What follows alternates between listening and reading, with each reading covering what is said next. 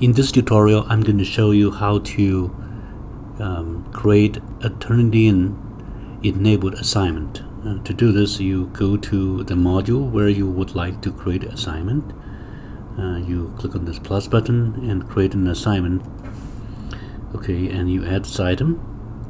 And Turnitin is already enabled for our account, so you don't need to go to turnitin.com to set it up. So just do this directly within Canvas. And once this assignment is created, you click on it and click on edit, and then assign points here.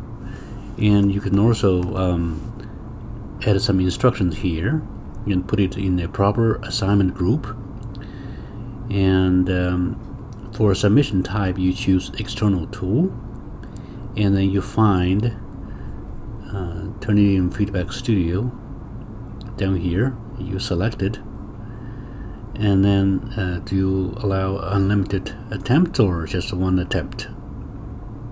One. I choose one for this one.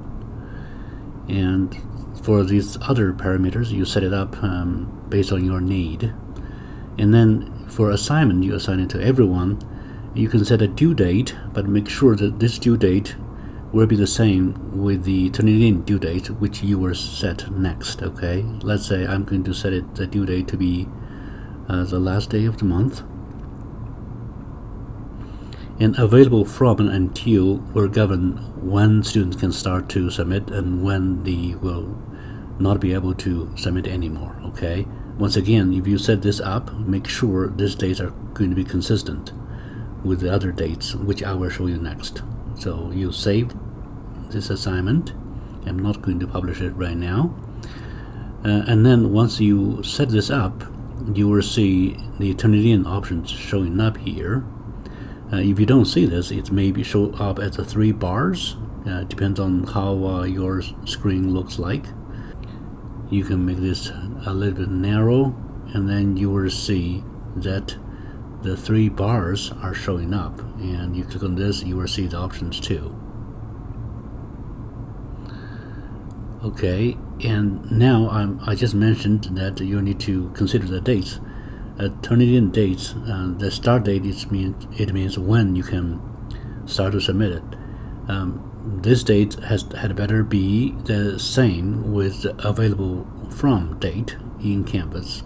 So let's say this is the time. Make sure that you use a 24-hour format. So let's say 8 o'clock. You don't need to put AM and PM because it uses the 24-hour format here. And the due date, I remember that's the end of the month.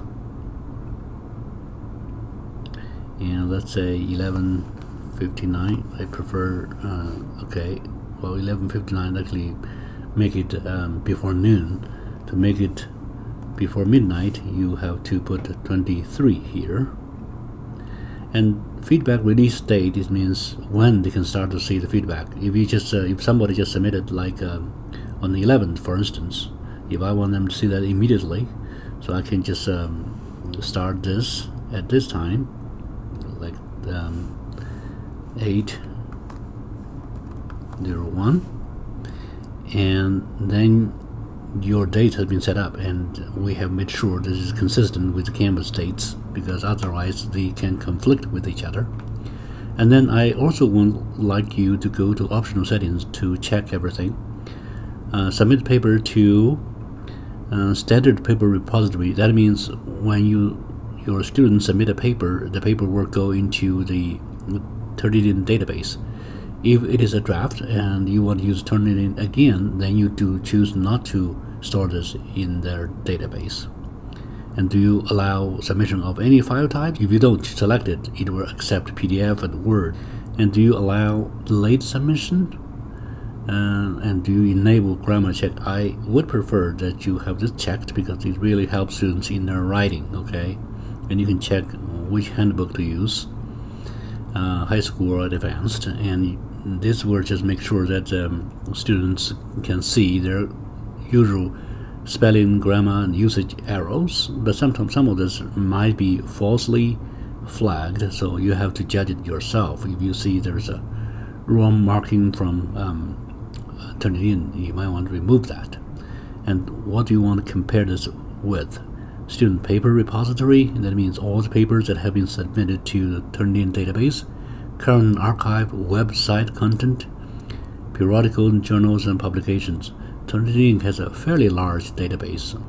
You can also choose a similarity report. If you generate the reports immediately, and then you cannot resubmit it, or you can just generate reports, but students can resubmit it until the due date. Okay, so it depends on whether you want them to resubmit it or not. You remember that I set the attempts to be only one, so probably the first one is a better choice.